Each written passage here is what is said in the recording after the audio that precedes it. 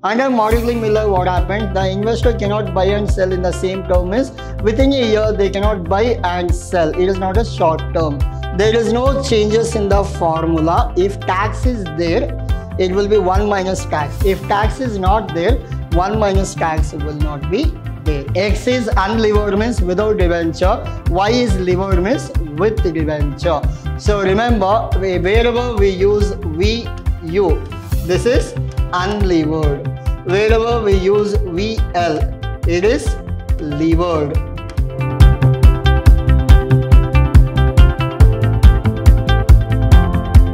Hello everyone, this is your Adar here, lecturing Vidhyaashram First Grade College, the Temple of Excellence.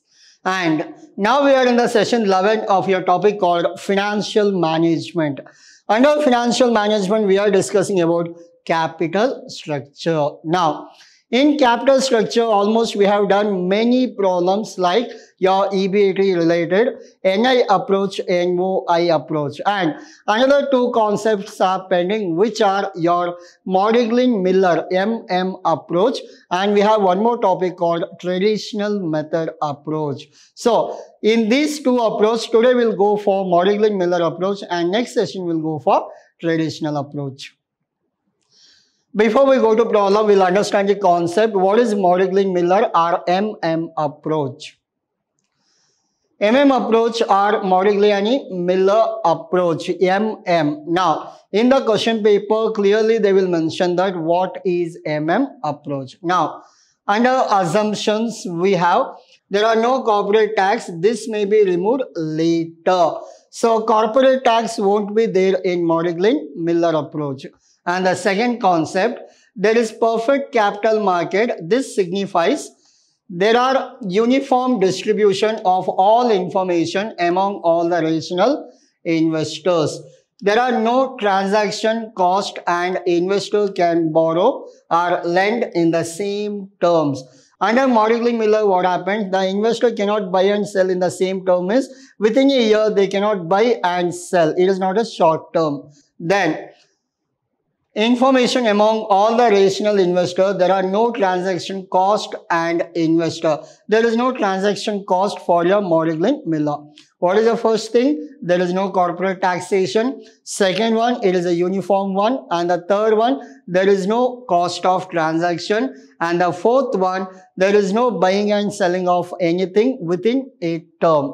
Then, all investors have some expectation of the company's operating profit and accordingly to evaluate the company. Now, all the investor will get whatever operating profit earned by the company, some part will go to whom? Investors. Then, dividend payoff ratio is always 100%. There is no retained earning. What is retained earning? Like, company got profit of 10,000.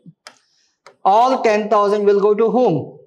Investors are all the shareholders. Now, but some companies, what they will do, whatever they have earned in that, some 25%, they'll keep it as retained earning or nothing but savings, and balance 75% will be distributed to investor or shareholder. Then, dividend payoff ratio is over. Business risk are equal amount all companies within similar operating environment. These are the major assumptions we are supposed to remember.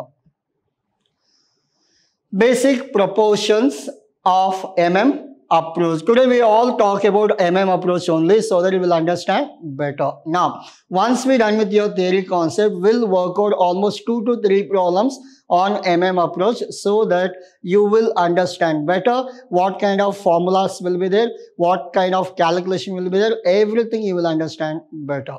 Now, the overall cost of capital, we call it as KO, and the value of the firm B are independent of the capital structure. Your cost of capital as well as the value of the firm both are independent. This means that cost of capital and B will remain constant irrespective degree of leverage. Leverage means what? Debentures, loan. Leverage in the sense loan. Then the cost of equity KE is equal to capitalization rate for the pure equity plus premium. See, some investment, how it happens, there is no leverage only. No leverage means what? Normally what happens? We have equity and debenture will be value of the firm. Sometimes what happens? There will be only your equity. There is no debenture. There is no debenture. Then what happens? This we call it as capitalization rate for the pure equity plus premium for financial. There is no debentures only. There is no leverage only. Now, which increases with the increase in the proportion of the debt in the capital structure of the company. Hope you are clear? Yes. Along with that, the cutoff rate for investment purpose is completely independent. What is the cutoff rate? It is completely independent. Then, the way in which the investment is financed. So, these are the approaches. If they ask for 5 marks theory, what is approach? You have to explain all this. First, you have to write assumption, then approaches of Now, directly we'll go to formula now. Unlevered. Unlevered means what? There is no debenture. Remember, what is unlevered? There is no debenture. Now, under this capitalization rate, unlevered firm, what happens in this? Total market value of unlevered firm.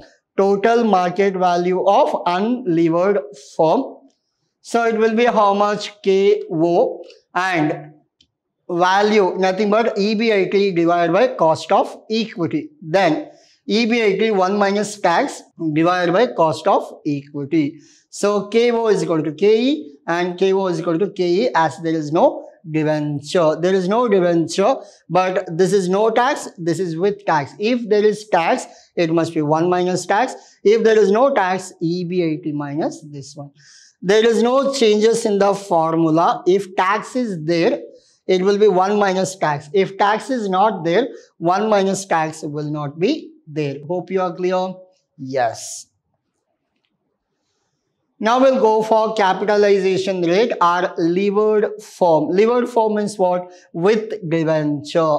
Just know what we discussed. This is without debenture. Now what we are discussing, this is with debenture. The same formula we will get EBIT divided by VL. So value, and your it is no tax, it is with tax. If there is tax, you know that it will be 1 minus tax plus I in the sense interest. Similarly, EBIT minus I minus tax. So you will not understand better in this. While doing problem, you will understand better what the formula says about. Now, so this is for verification. The same thing we have done in the NOI approach. The same verification we follow in this also. So just for your reference, if you want, please take screenshot of formula. We'll go for problems. So there is an unlevered firm. This is unlevered firm. And this is levered firm. Levered firm in the sense with debenture. Now, we'll go to problem number 1, simple one. You may get 5 mark questions like this. Now, a company has EBIT of rupees 1 lakh. It expects return on investment 12.5%. Now, calculate total value of the firm under theory approach, Morgan-Miller approach. Now, value is equal to EBIT. Value is equal to EBIT divided by cost of equity. Now, EBIT is how much? 1 lakh. Now, what is your cost of equity? 12.5%. We can call it as 0.125. So, your final answer will be what? 8 lakh. Any doubt? No doubt. Your final answer, we get 8 lakh. We'll go to problem number 2. Now, there are 2 firms, X and Y, which are exactly identical except X does not use any debt. Debt means what? Unlevered. With debt means levered. Now, in its financing, while Y has rupees 1 lakh, 5% debenture in its financing. Now, both the firm have EBIT rupees 25,000 and equity capitalization rate is 10%. Now, assuming the corporate tax of 50%, calculate the value of the firm under approach. These are the information we have, X and Y. X is unlevered means without debenture. Y is levered means with debenture. How to go for this? They have not mentioned anywhere. Yes, they have mentioned that the tax rate is what? 50%. Tax rate we have 50%. Wherever we get tax rate, remember we have to do 1 minus tax rate. Now, so we'll go for the unlevered form. Unlevered form formula is very simple. I'll go back to your formula. I'll show you. See, with tax, unlevered, EBIT, 1 minus tax divided by cost of equity. In this, EBIT, 1 minus T divided by cost of equity. Yeah, what is your EBIT? I'll go back to your question.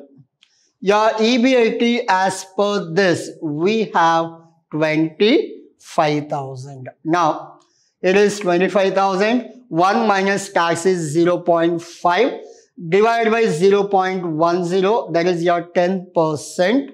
So, how much you will get? After calculation, you will get 1,25,000. Hope you are clear.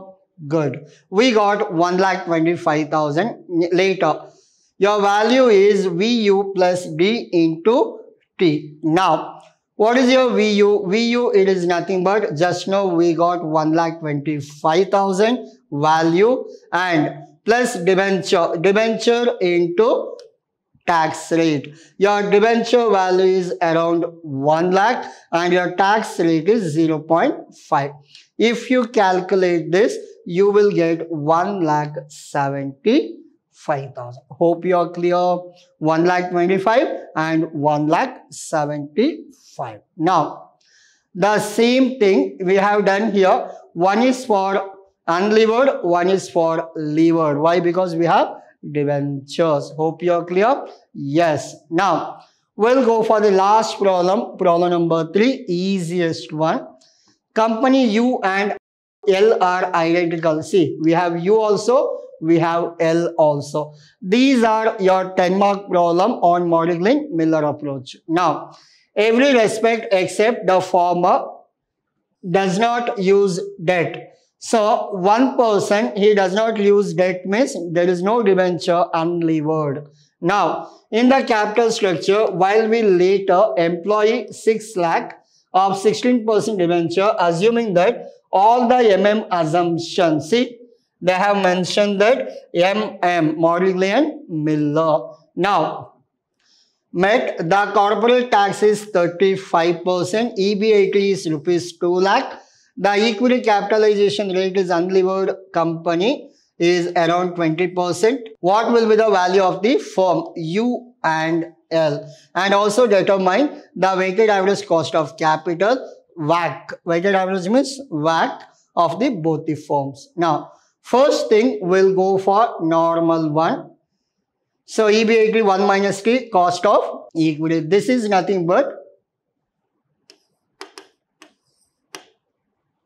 unlevered. Unlevered means there is no debenture. Now, it is 2 lakh, 1 rupee, 35 paise, divided by cost of equity is 0.20. Your value is 6,50,000. Hope you are clear. Yes. Now, it is unlevered. We are calculating for U. So, remember, wherever we use VU, this is unlevered. Wherever we use VL, it is levered. Hope you are clear. So, why we call it as VU and VL? VU stands for unlevered, VL stands for levered. Now, So your unlevered is over. VU, value of unlevered form. Value of levered form. And VU plus D into T. Same thing what we did in the previous problem. 6,50,000 we got. And this value only we should take. 6,50,000. Again, what is the debenture value? I'll go back. Your debenture value is 6 lakh. 6 lakh into 0.35, I got 8,60,000. Hope you're clear. Good. We got 8,60,000. Now, we're done with all this calculation. And the last one, cost of equity also we have to find out. Now, EBIT minus interest minus tax. Same formula we have. I'll show you. See, EBIT, cost of equity, how to find out? EBIT minus interest minus tax divided by value of levered minus debenture. Hope you're clear. Yes.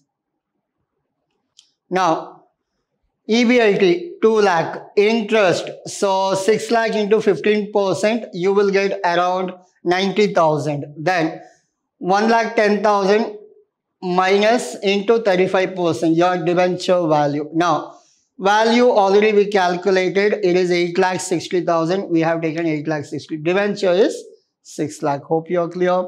Yes. Now, so if you do all calculation, you will get 7,15,000 divided by 2,60,000. You got 0.275. Multiply with 100. Why? Because we need final answer in percentage. We got 27.5% your cost of equity. In this, only thing you are supposed to do, you have to remember the formula. If you remember formula, everything is easy, but you are supposed to work out at home once. So we're done with 27.5%. So this is all about your today's session. If you want to take screenshot, please take. So these are the formulas, part 1, formula part 2. These are your problem number 1 with solution. Problem 2, solution. Problem 3, solution part 1. Solution part 2. Yes. This is all about your today's session. Hope you understood. So this is all about approach. We have gone for only 5 and 10 mark problems today. And the next session will go for again 10 mark problem, more problems on approach. Once we're done with we'll go for the next one, traditional approach. Thank you.